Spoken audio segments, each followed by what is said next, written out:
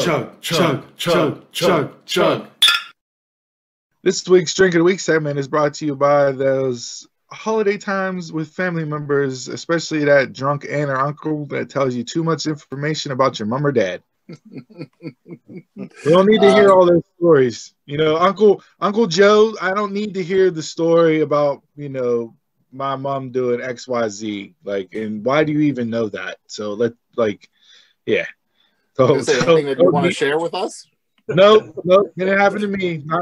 Haven't. Luckily, I have not had that encounter with my family, but you know, I know plenty of families that have had that situation pop off. So, thankfully, it hasn't been mine. But yeah. So this week's Drink of the Week segment is going to be reviewing the Bell's Christmas Ale out of Comstock, Michigan. It is a Scotch ale by Bell's Brewery, Inc. We figured we'd give you guys a Christmas ale since it is Christmas week this week. The label itself says that it's a traditional Scotch ale, is rich and malty with notes of caramel and warm finish, certain to make any occasion festive or at least a bit more bearable, hence the drunk aunt or uncle story. Enjoy with the company of friends and family. It is a 7.5% alcohol by volume. And Chris, we noted before we got on here, the interesting here, they give a packaging date and a shelf life on the label. Yeah, it's a shelf life of 6 months. I've never seen that on a bottle before. No, hey, kudos to them, though. That lets me know if I buy it. I know if I lose it in the back of the fridge behind the mustard and the relish that I got 6 months to find it and drink it. So right. I don't know.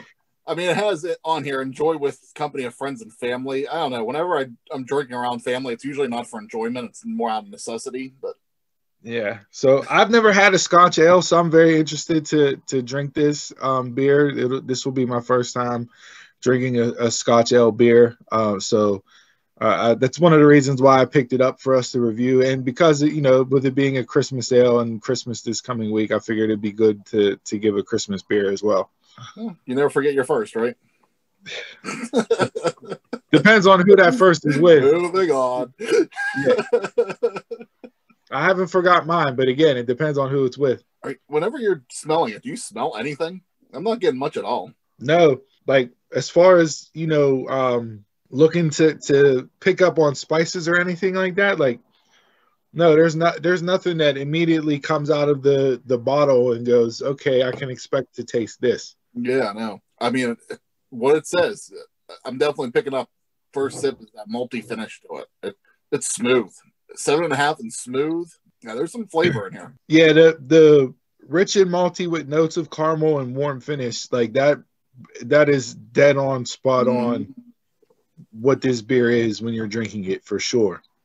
For a Christmas ale, and kind of like the Christmas ale and the winter warmers sometimes can be heavily spiced. This is just a perfect smooth thin. Like I'm not getting any heavy aftertaste. I'm not smelling a lot like to overpower that. I'm not getting any heavy aftertaste with that at all. It is a smooth beer, and I can get in trouble with this.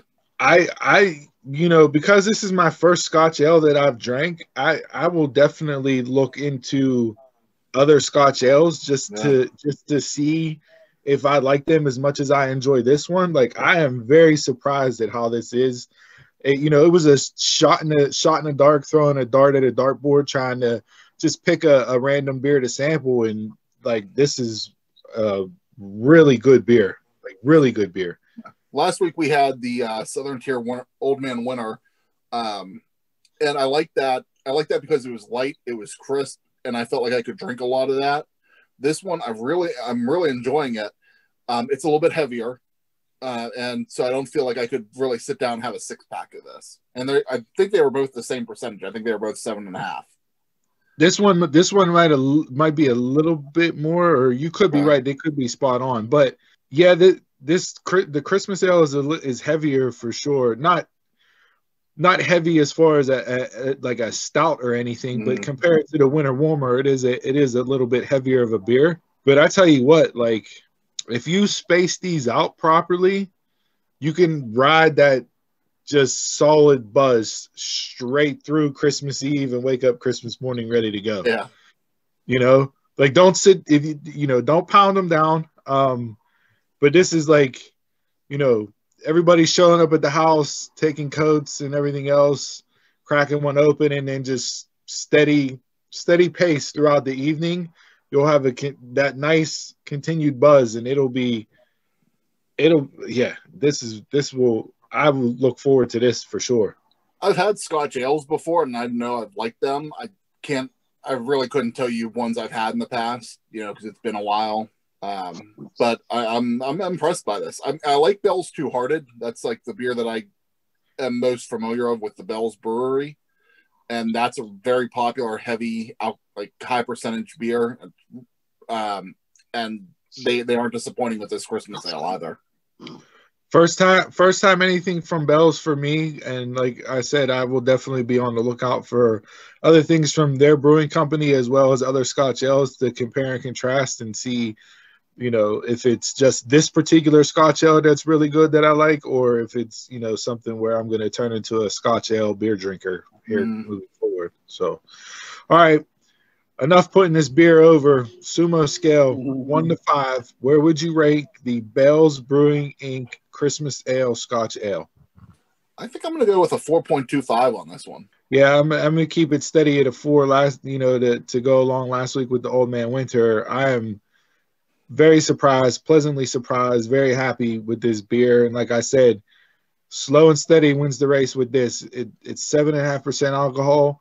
It's very enjoyable to drink.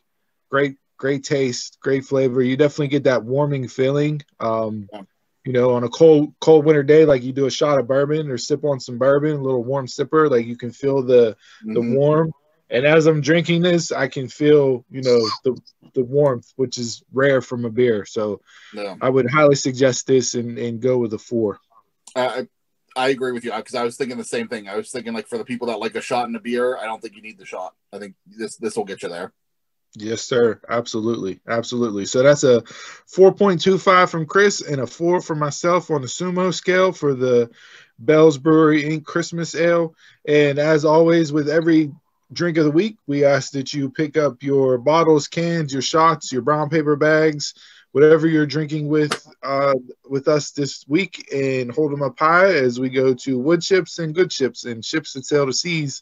But the best ships are friendships, and friends will always be. Salute.